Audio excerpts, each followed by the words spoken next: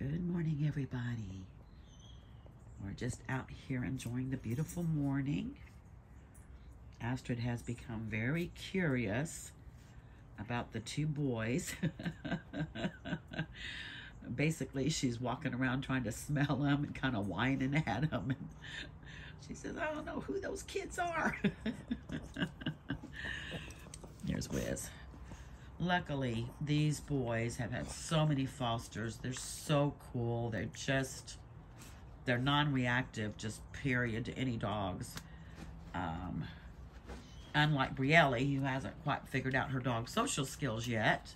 I have to keep an eye on her because she thinks she's a 50-pound dog, but she's 10 pounds. So, and she acts like a brat. But Rebel just went right up there, laid down on the bed like, okay, we're good. So Brielle is going to have to watch herself. That's all I'm saying. Yeah.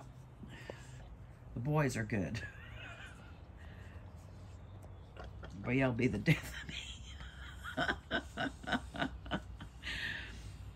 Yeah.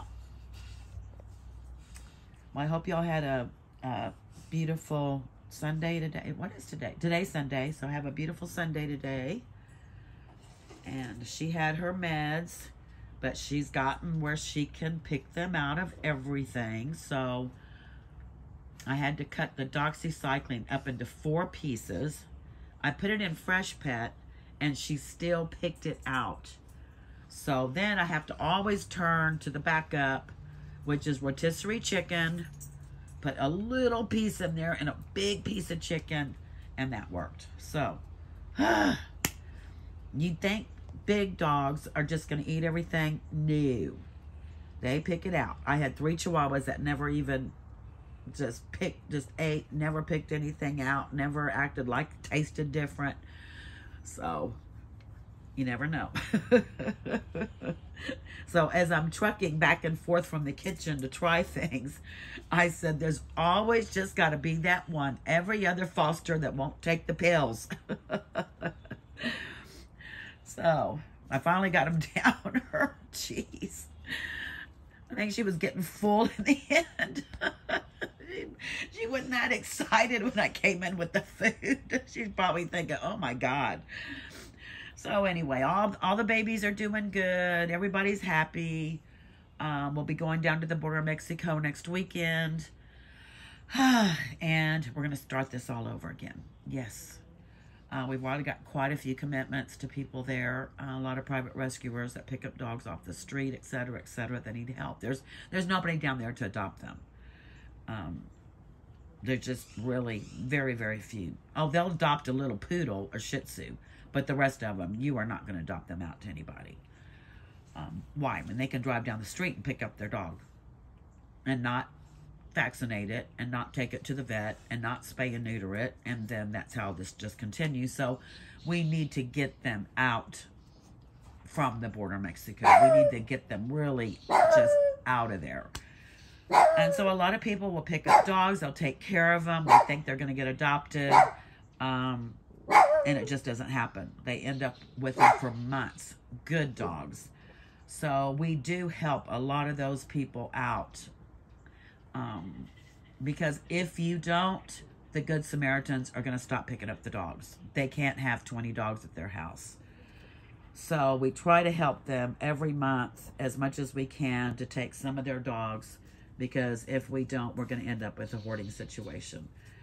And people will stop helping them. They can't, there's no place for them to go. It's not like they can pick them up and take them to a shelter. There's no shelters. And the ones they have are terrible. So, anyway, so that's my big speech today. Just wanted to let y'all see Astrid and Brielle. See, this is what's not going to happen. Brielle, stop. Oh my God, she's going to be you behave yourself. She weighs 40, 50 pounds. You stop it. Quit acting like an idiot. Astrid was like, what the hell is, I was going to say something bad. What the hell is that? There we go. Which is why I tell y'all, this is a very specific case. She really needed out of the rescue. We don't want her immune system that's already compromised to catch anything from these dogs.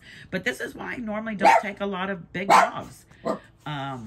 Because all it takes is one little trigger, and it very well, Brielle could lose the fight. So I am never, leave her out here alone. I'm never away from them until she said, I'm going to come over there, over here with my mom.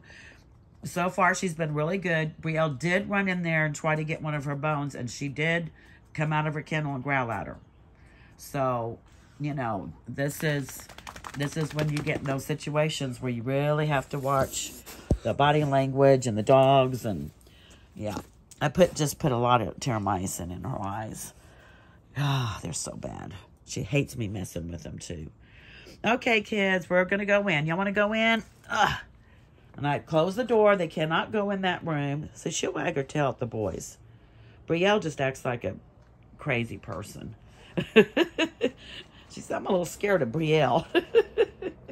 Sending love and hugs, y'all. Say bye.